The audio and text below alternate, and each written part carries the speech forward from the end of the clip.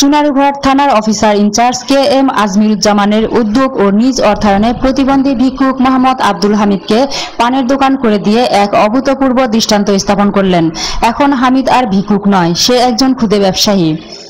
দোকানের নাম রাখা হয়েছে 120 আউলিয়ার মধ্যে অন্যতম হযরত সৈয়দ নাসিরউদ্দিন সিপাহসালাহ রহমতুল্লাহ এর পানবিতান। হুইল চেয়ার পাশে রেখে দোকানের ক্যাশিয়ারে বসে হাস্যোজ্জ্বল ভঙ্গিতে ব্যবসা করছে হামিদ।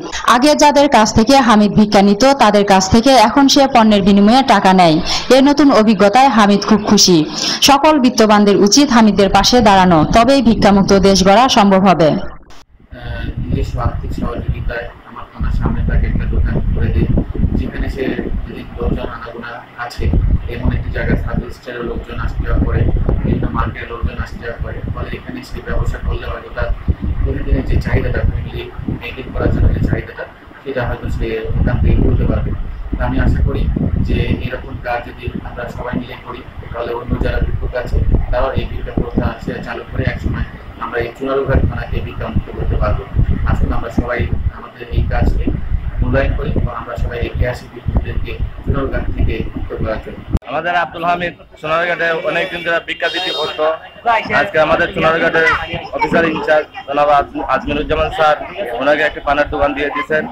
ওনাকে আমরা চুনারুঘাটবাসীর পক্ষ থেকে ওনাকে ধন্যবাদ জানাই। চুনারুঘাট থানার ওসি সাহেবের একটা সাংঘাতিক রকমের মানবিক উদ্যোগ।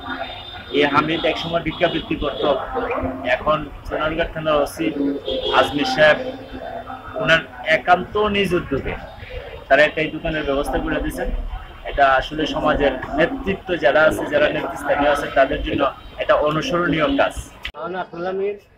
আমি আগে চুনারুঘাট ভিক্ষা করতাম, স্যারে দোকান দিয়েছিল নিজের টেকাচ্ছি স্যারে, এখন খোলাফান লইয়া বউবাচ্চি ভালোই আছে। চুনারুঘাট হবিগঞ্জ থেকে রায়হান আহমেদের পাঠানো তথ্যচিত্রে ৭১ বাংলা নিউজ ডেস্ক।